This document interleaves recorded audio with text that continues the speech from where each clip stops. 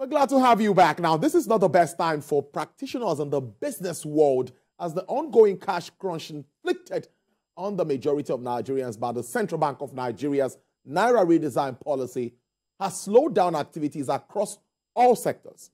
Apart from the just concluded general elections, volatile foreign exchange markets, scarcity and queue for fuel, absence of credit, high inflation and interest rates are also hurting the entire business community. Due to results of these, many people, especially investors, have either suspended their projects or slowed down activities across the space. And this is leading to less productivity, and of course, inflation is still on the other side. But it also looks like the CBN is finally listening to the call from well-meaning Nigerians and the Supreme Court, as old notes seems to have flooded the market in recent times, making it look like the scarcity of cash is almost over, while other contending issues continue to shift, or contending rates continue to shift higher. Well, let's talk more. Let me have the experts to explain this to us. Dr. Chijioke Ekechukwu is the Managing Director and Chief Executive Officer of Dignity Finance and Investment Limited. He's also a top member of the Abuja Chamber of Commerce and Industry. Thank you so much, Doctor. It's good to see you. It's been a while. It's my pleasure, Tolu. It's always my pleasure to be on this program. Thank you very much. Well, let's start very quickly with where we stopped, because I'm sure we discussed this at the time where the heat was so much. That's talking about the Naira crunch. We discussed this at length then. But I want to ask you this question this way.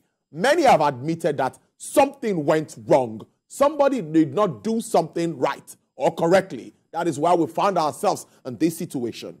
Do you agree, Dr. Ekechukwu? I will agree with you completely. I did say that in the past, that implementation process was not well articulated and done. This is not the first time we are changing our currency.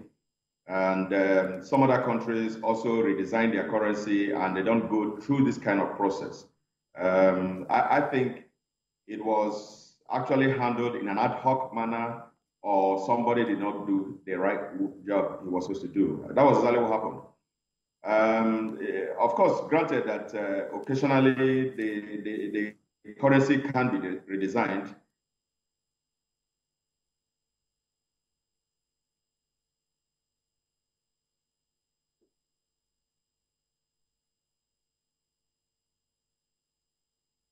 Again, we have to contend with this network challenge where Doc was trying to really make sense of all of this arguments around the cash crunch and all of that. Now, for me, I don't know, sometime last week, we were able to access some 10, 15,000 for the first time via the ATM. It was so surprising. I was so excited to get the cash. I don't know if that's happening. Old notes, though, not new notes. So clearly, like what other analysts have said, there seemed to be a disconnect somewhere.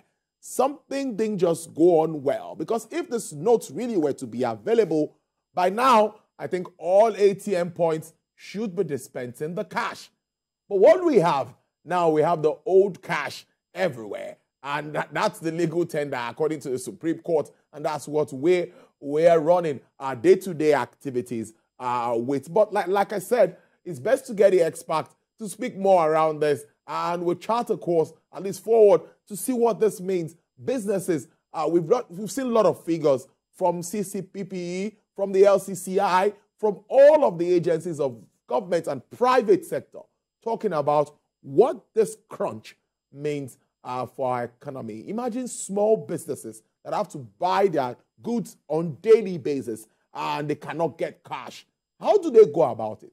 How do they feed their family members? It's really worrisome. Dr. Chijioke Ekechukwu is expected to join us back so that we can continue this conversation where we stopped. Do you have Dr. Ekechukwu back?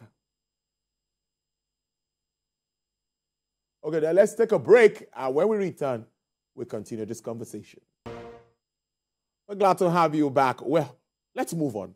Dr. Chijioke, go ahead. You were making a point after admitting that there were flaws around this redesigning initiative.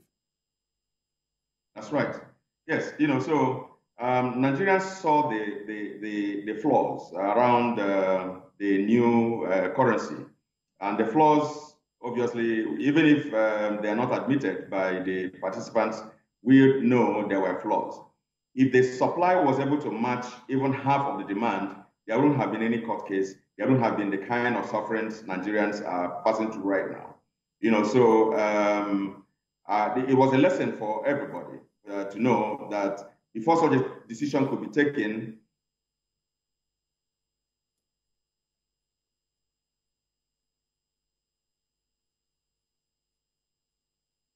again? Wow.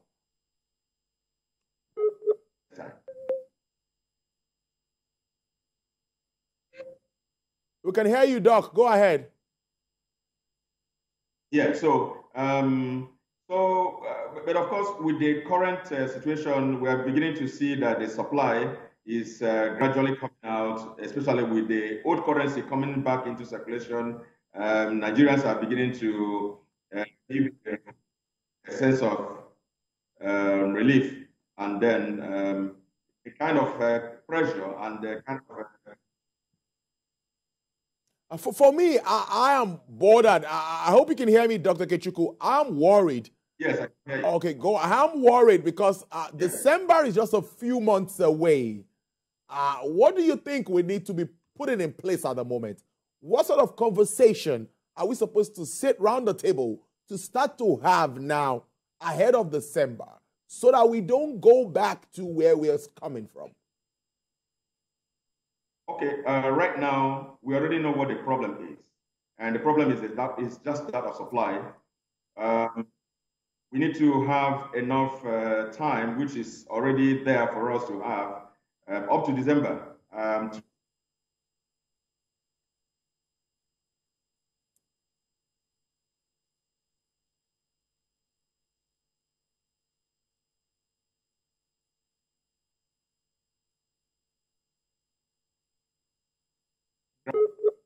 Actually have used this opportunity to perfect the aspects of e-transfers and all the things that have to do with the transfers of funds and all that. Actually, talking about big transactions, the situation is not affecting major transactions. That is affecting the minor transactions that actually would depend on cash to handle. Like we're talking about going to the marketplace and having to make efficient payment. And, most of these people who are selling in various markets do not have even any means of having to do with online payment. So it's always a problem with those level of people. But